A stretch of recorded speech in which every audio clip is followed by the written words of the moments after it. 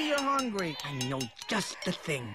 The story takes place in the Ice Age, but it was shaped in Connecticut at Blue Sky Studios, a subsidiary of 20th Century Fox. In the third animated Ice Age film, Ray Romano and Queen Latifah are back as mammoths Manny and Ellie. Ellie! Talk to the trunk. Scrat, the prehistoric squirrel rat, who was so popular in the earlier films, is taking on a bigger role this time and meeting his lady love, Scratay. You'll never find. In Greenwich, animators are hard at work on his story. Ice Age, Dawn of the Dinosaurs. The process begins when screenwriters turn over their script to storyboard artist Eric Favela. The script may say something, a very basic action. Scrat comes out from behind a tree and sniffs, and that may look something like, you know, I have the tree here, I arrange it how I think it should look in the movie. For a sequence in the film that may last only a few minutes, Eric draws some 500 panels. We can move things around if we need to, or shrink. Jake Parker is one of the designers, creating a look for the film. It's very angular. There's lots of sharp shapes, almost as if it's carved out of ice. His paintings, some done on the computer screen and some on paper, become the virtual sets for the film. Say we wanted another mammoth in the foreground here, standing on here, you know, I'll pick a brush and then I can actually draw this mammoth here, block him in, you know, do a trunk coming out there, and you know, I'll work in that and just develop it. While the designers are working on the sets, Mike DeFeo is sculpting Scrat in polymer clay. When it's drawn out, or you're just sort of speculating on what those poses might work, you know, on paper, when you get them in 3D, you find a lot more that you can finesse. This is our little baby dino. As you can see, he's just kind of like a big old puppy. He's got giant head, giant feet, and even though he's got teeth that'll probably take your head off, he's looking very, very cute. But this is not claymation, where a physical character is placed on a real set and then moved slightly in each frame, as in stop-motion animation. Blue Sky Studios specializes in photorealistic, high-resolution, computer-generated character animation and rendering. On a live-action set, a cinematographer would lay down the marks for the actors, use the stand-ins for lighting, set up where the camera position would be, plan the lighting, follow production all the way through to make sure all the shots go according to plan, and that's basically what layout is. In computer-generated animation, there is no camera, no set, and no actual lighting. All of that is virtual and complicated.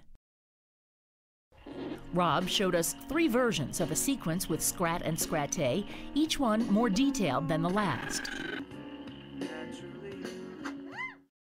It's all about camera placement, path of action.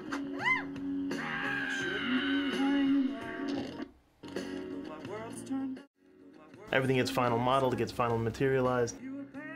The effects start to move into place. Once that's done, all those elements come back together into one place, and the shots get lit, and then they're finaled. So this is what you're going to see now are the master final lit shots with all elements in place. Now there's all the strife, and my life has lost all meaning. How I miss your furry lips, your shallow, rapid breathing. Brian Keene says the process of making an Ice Age film takes about 3.5 years, versus a live-action film which might be shot in 6 months. For a 90-minute movie at 24 frames a second, that's approximately 130,000 frames of individual art that have to be created and digitized and brought to life and rendered with our proprietary software. If you were to fire a ray of light from a light source, it calculates how many different points of intersection that ray of light will hit. It might be the way it would bounce within a character's hair, to the way it would reflect and bounce and move through water. Some of it would deflect into the water, some of it would bounce off the water. It's the visual representation of a world that exists only in the computer. The final version right here, which I'll show you first. Jim Bresnahan has been an animator for 14 years. You know, in animation, what we like to do is take those little moments where there are pauses and where actually not a lot is happening, and just try to sell like perhaps a little bit of a thought process with the eye shifts and things of that nature. He manipulates Scrat with a computer device called a picker that allows him to control any part of Scrat's anatomy. When he descends, his eyeballs stretch out, and then when he stops, they squash. And that's an animation principle called squash and stretch, you may have heard of. Started way back with Disney, but we try to do that in 3D animation wherever we can. We really follow the old principles of animation.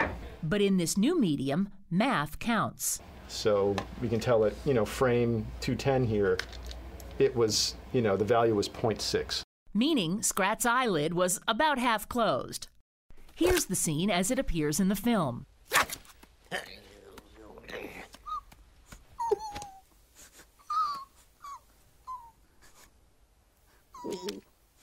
In 10 years, Blue Sky has expanded from 50 people to nearly 350.